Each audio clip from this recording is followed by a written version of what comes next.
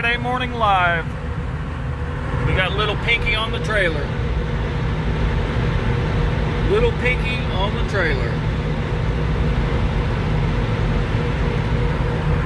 I'm out in Bloomington right now, cruising down 69.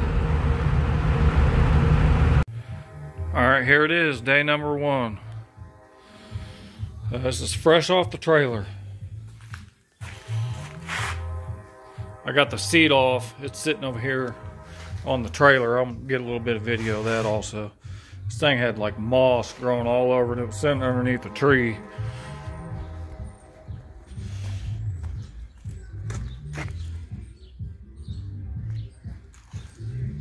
Just wanted to do a quick before video before I get started on tearing this thing down. It's funny how small they look without the lift and the wheels and all the accessories.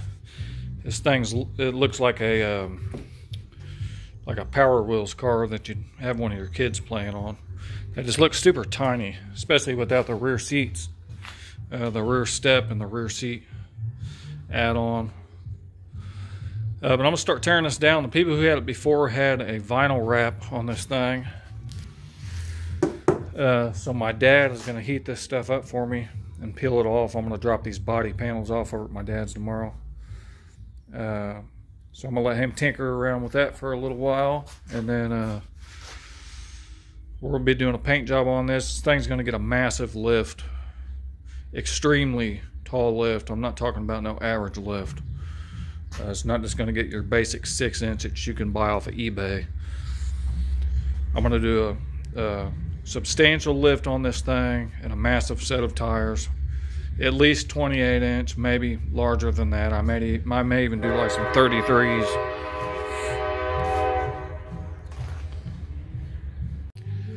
All right, this is just going to be a quick walk around after I got it all tore down. I got all the rest of the electrical gutted out of here.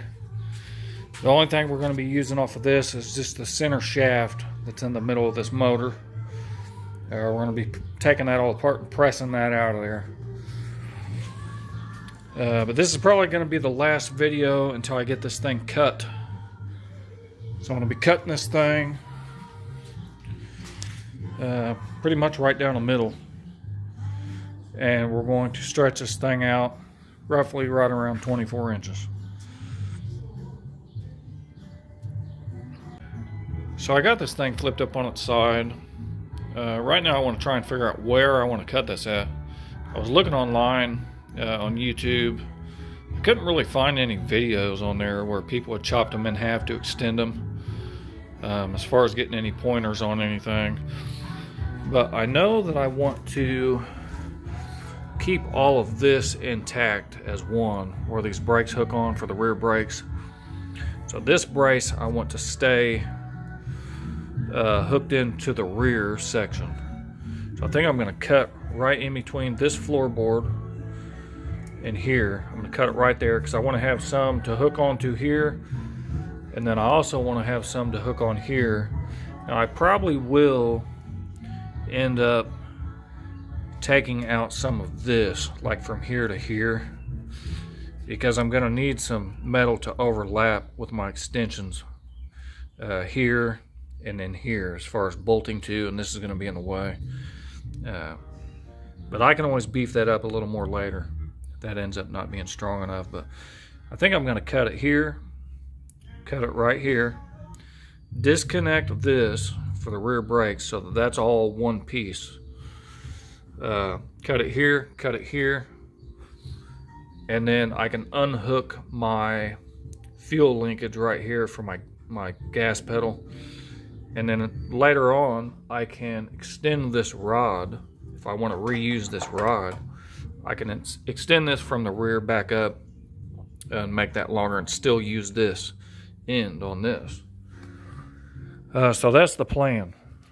I'm going to take this off, get these brake lines disconnected, and we're going to cut this thing in half. All right, it's cut. No turning back now.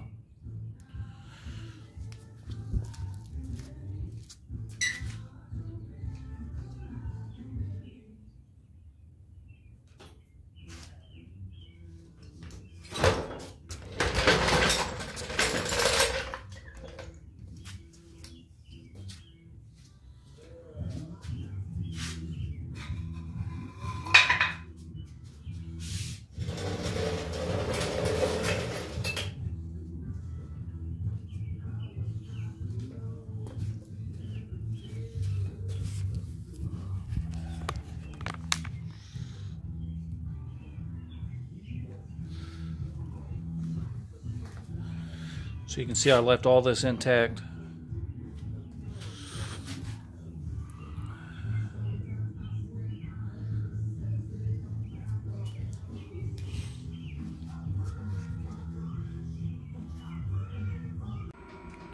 So I got this thing propped up with a jack on this back half, just so I could kind of see how long this thing was going to be on my distance as far as a side view.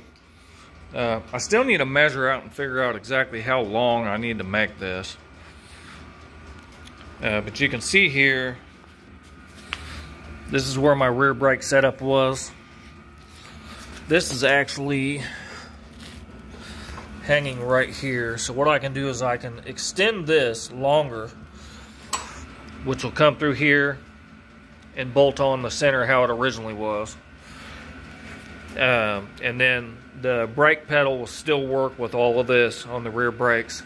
And then I can do the same with the throttle cable on this, like I said earlier in the video. Now what I think I am going to do, because I have to be able to